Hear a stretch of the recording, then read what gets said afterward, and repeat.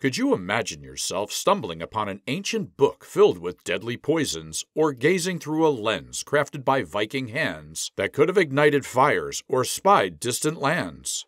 What if you found an underwater city that challenges everything we thought we knew about early human civilization? Welcome to exciting archaeology news, where the past isn't just history, it's a treasure trove of mysteries that even scientists can't fully explain. Today, we're diving into amazing discoveries that have left experts scratching their heads and rethinking long-held beliefs. From submerged cities that defy our understanding of ancient urban planning to eerie Irish tombs that might have inspired the tale of Dracula, we've got a lineup that may give you a few goosebumps. So if you're ready to challenge what you think you know about the world, hit that subscribe button and let's unearth the inexplicable. First up at number 12, we have the Musée des Moulagers in Paris, France. Arguably the world's most unsettling museum, this place is a macabre gallery of dermatological wax figures that spookily mimic dismembered body parts and even entire corpses. Established in 1867, the museum initially showcased only paintings and photographs of skin ailments. The game changed when a wax fruit sculptor known solely as Beretta joined the team. Over 4 decades, Beretta crafted over 3,500 lifelike models of afflicted skin and individuals. Admirers claim it's the ultimate fusion of art and science, while critics liken it to a sideshow spectacle. We won't pass judgment, but we will say this: you'll encounter maladies so obscure you'll wish you hadn't. The human physique harbors some dark secrets, and this museum has immortalized them in wax. Moving on to number 11, Bhangar Fort in India, a place shrouded in spectral lore.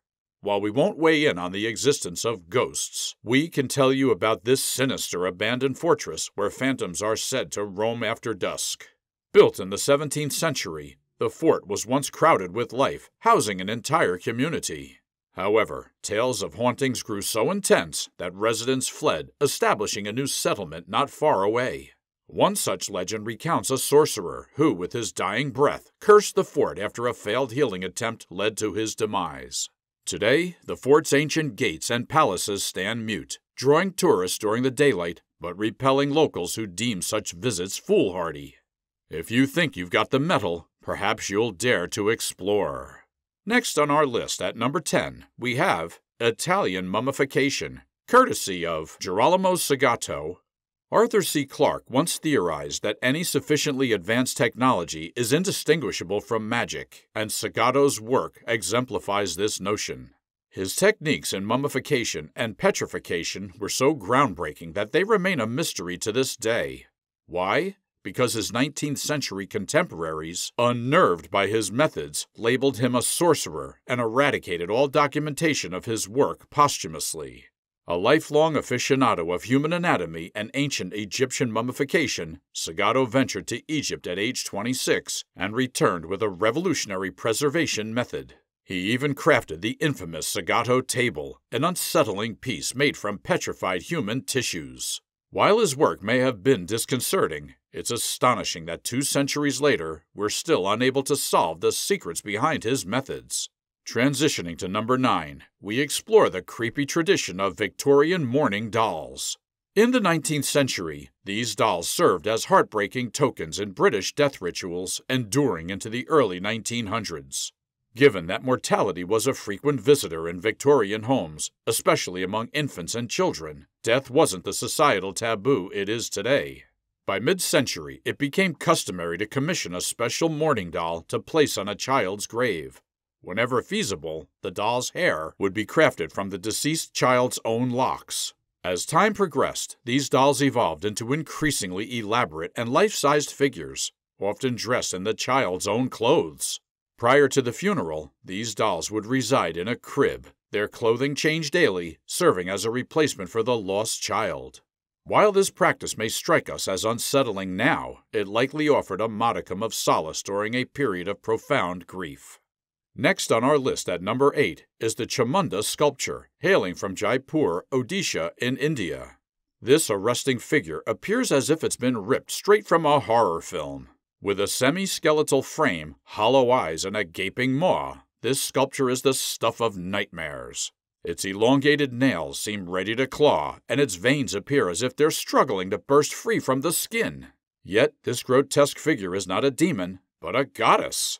Decorated with a skull garland and her hair bound by a serpent, Chamunda holds a bowl of blood in one hand and a severed head in the other.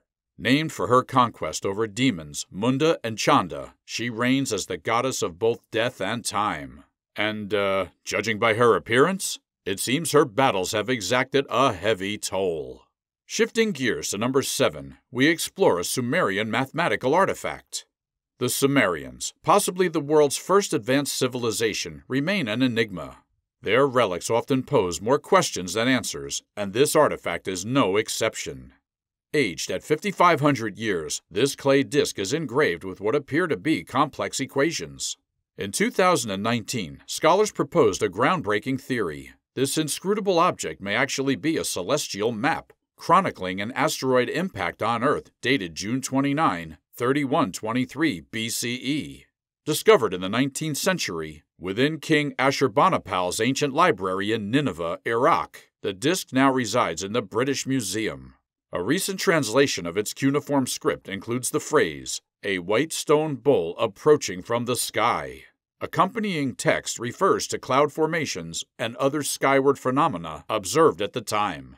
Remarkably, scientific evidence corroborates an asteroid strike in Kofels, Austria on that very date, making this artifact a compelling testament to the Sumerians' astronomical prowess. Next, at number 6, preserved hearts. Imagine the astonishment of archaeologists in December of 2015 when they unearthed 5 perfectly embalmed human hearts beneath the age-old Jacobins convent in Toulouse, France. These hearts have been interred for roughly 4 centuries. Thanks to non-invasive scanning techniques, scientists confirmed that these hearts still possess their chambers, arteries, and valves. Some even display evidence of the heart conditions that likely caused their owner's demise. While the notion of heart removal and separate burial may seem strange to us, it was deemed a romantic gesture in bygone eras.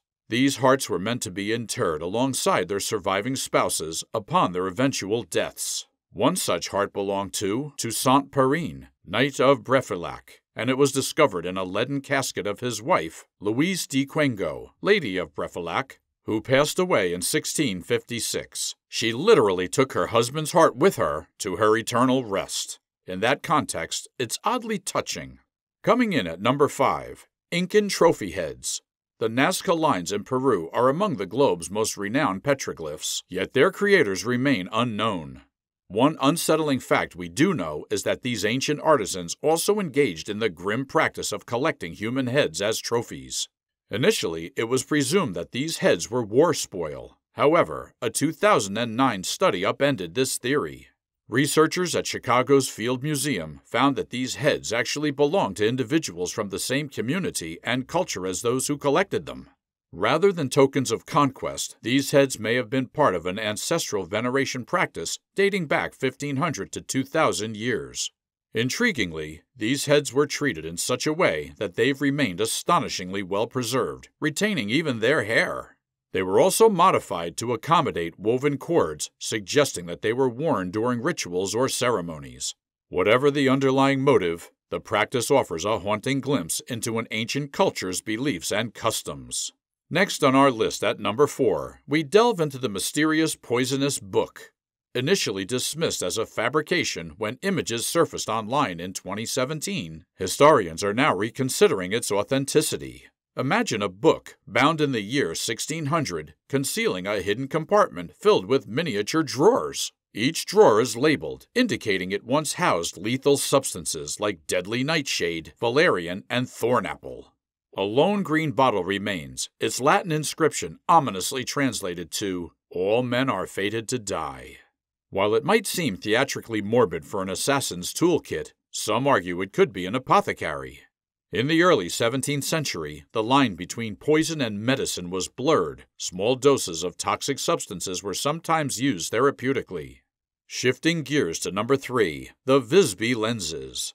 The Vikings, often typecast as marauding warriors, were also ingenious builders and inventors. Exhibit A, the Visby lenses. Unearthed from Viking graves, these optical curiosities baffle experts. Theories about their purpose range from rudimentary telescopes to fire-starting devices. Dating from the 11th to 12th centuries, these lenses often feature silver mounts, although the mounts themselves appear to be of a later vintage. Scientific analysis reveals low spherical aberration, suggesting that they were crafted to magnify objects. Given their localized distribution and scarcity, it's plausible that a single artisan possessed the skill to create them, and the craft died with them. Astonishingly, no comparable advancements in lens-making would emerge globally for several more centuries. As we approach the climax of our list, we arrive at number 2, the mysterious submersion of Atlit Yam. Located off the coast of Haifa, Israel, this ancient settlement has been submerged for approximately 8,300 years. While the cause of its watery demise remains elusive, its underwater preservation has been a boon for marine archaeologists. The site reveals astonishingly advanced urban planning for its time, including distinct water wells, individual residences, and segregated burial grounds. Contrary to the popular notion that these ancient people were nomadic hunter-gatherers, Atlit Yam challenges us to reevaluate such assumptions. At the town's core was a freshwater spring encircled by stones. Intriguingly, skeletal remains from the site have yielded the world's oldest known cases of tuberculosis, offering a tantalizing clue as to why the settlement may have been forsaken. And finally, we arrive at the apex of our list with number 1, the Irish Dracula. While Bram Stoker's Dracula is famously associated with Transylvania, Romania, could the author's inspiration have been drawn from a source closer to his Irish homeland?